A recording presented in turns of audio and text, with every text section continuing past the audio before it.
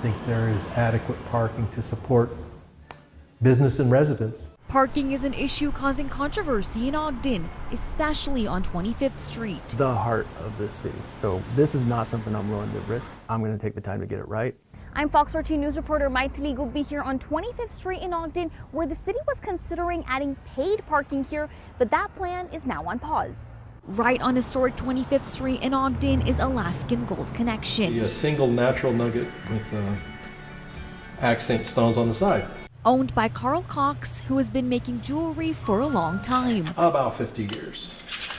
He opened his store on 25th Street about 4.5 years ago. Parking's always been a problem down here. Ogden City has been working on a plan to introduce paid parking in downtown. The hope is to increase turnover so more people can park and experience these places. But businesses on 25th Street I spoke to say they don't want that. There is no parking elsewhere, so business owners are parking on 25th, which makes it a double problem because our customers have no place to park. If I'm parked out there, that means one customer can't get here.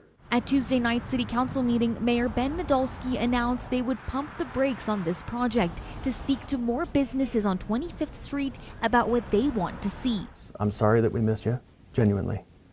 I'm also thankful that you're here, and I'm asking for an opportunity to hit pause for now, so that we can have the kind of conversations that they're asking for. It makes me feel pretty good. I feel like that's definitely a step in the right direction. Now, this doesn't mean that paid parking won't be implemented. It just means they won't introduce anything new before having more conversations.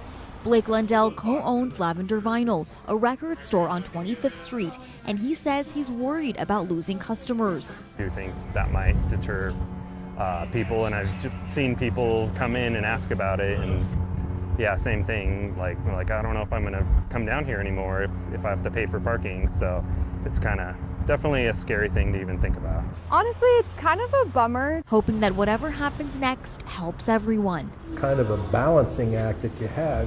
In Ogden, I am Maithili Gubbi, Fox 13 News, Utah.